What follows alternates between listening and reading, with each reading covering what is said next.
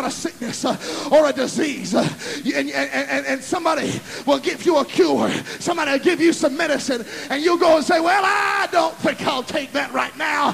Can I tell you that's just as ignorant as saying that Jesus is the cure? He's the one who can deliver me from sin and death and hell and the grave, but I don't think I'll mess with him right now. Hello? That there is a place, he said, the wicked, if you refuse the mercy of God and the grace of God and the love of God, if you refuse what Christ Jesus did on the cross of Calvary, he said there's a place that is prepared for those in the day of evil. Believe me, mark my words, there is coming a day, just as there is coming a day for the saints of God who are trusting in Jesus, that the dead in Christ are going to rise.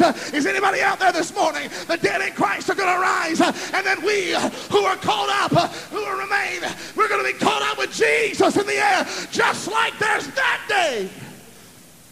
There is a day. There is a day that when Jesus, when you stand before God and God says, why do I need to let you in to my heaven? And you're going to stand there and say, well, I did good works in your name. I did good deeds. I cast out devils in your name. Now, how that happens, I don't know. But I did good deeds in your name. I did good works in your name. I was faithful to the church in your name. And my name was on the church roll.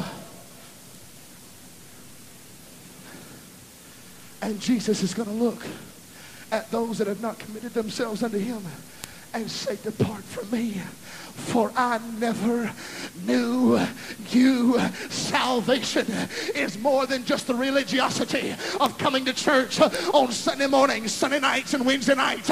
Salvation is more than the religiosity of having your name on a roll somewhere. Salvation is more than just the motions of coming to church. Salvation is a relationship with Jesus Christ where he's covered me by his blood. And my sins. We talked about it this morning. The Old Testament had a type of atonement whereby it was a band-aid over a broken bone. The reason I know it was a band-aid is because every year they had to offer up a blood sacrifice. Every single year. But when Jesus came and died on the cross for my sin, and his blood was shed, it wasn't a band-aid effect, my friends. He mended the broken hearts and bind up their wounds. Oh, thank God, his mercy and his grace, his blood even stretches out to the year 2006 if you let him cover you with his blood. They are prepared. The evil, those that are uncommitted to the Lord, are prepared. Now, we all know that hell is prepared for who? The devil and his fallen angels. But if we do not commit ourselves unto the Lord, we'll join them the same way. And just as, what was it, Wednesday night?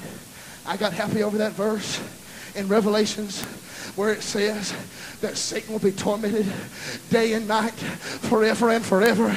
Can I tell you the sad part about that is everybody that's in hell with him will be tormented day and night, forever and forever. But thank God there is an escape from hell.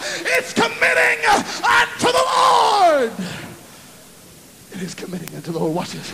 Because then he talks about the admirable person. And in verse 1, he says the admirable person is that person that commits their heart unto the Lord. He says the preparations of the heart, they might be a man. In other words, I don't need to prepare and make my plans for myself. I need to first find myself at an altar of prayer and commit my heart unto God Almighty. to give him my heart, my everything in my life. Oh, hallelujah. This is where salvation begins and sanctification continues. Hello? Oh, I know sometimes we'll preach on sanctification and it's outward this and outward that and outward you got to do this outward and you got to do that outward. But before God ever deals with your outward man, he's going to deal with that heart, that soul, that life. Jeremiah said it this way. God spoke through Jeremiah and said, I will give them one heart. And I like this. One way. Now see, a lot of holiness folks should have shouted right there. I will give him one heart and one way. Sanctification is really this. It is understanding that God has prepared but one way. And since he's prepared that one way, you need to walk ye in the way. Oh, we got some folk don't know how to commit to the Lord, and they're saved 1 minute and they're lost the next minute.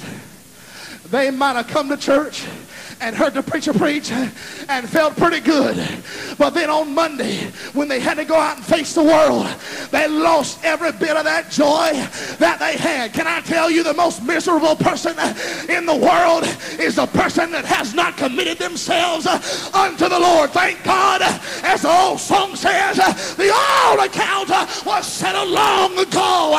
I made up my mind, I'm going to serve Jesus and not turn back. Hallelujah.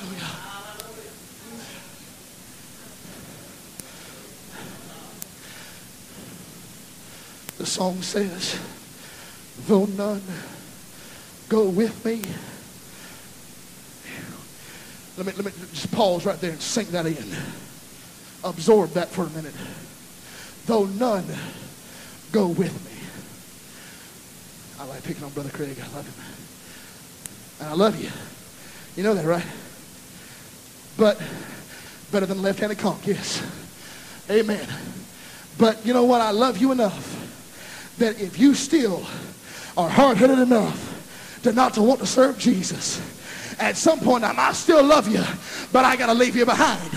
Because though none go with me, I will still follow him. You might be waiting on mother or father or brother or sister. You might be waiting on husband or wife, but you need to commit yourself unto the Lord and say, though none go with me, I will still follow him.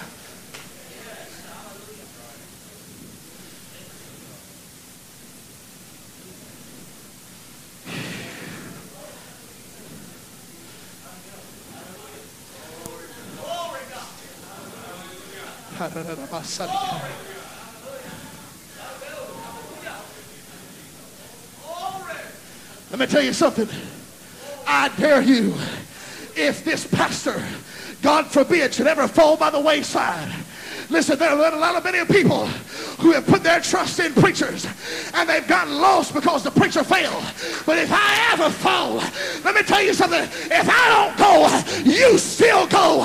Go without me if you have to, but go in the name of Jesus.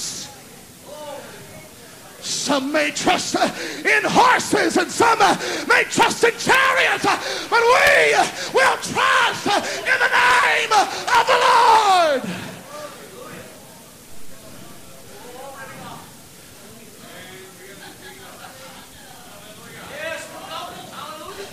Hallelujah.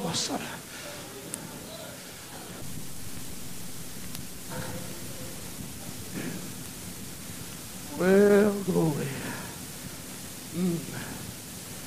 Let me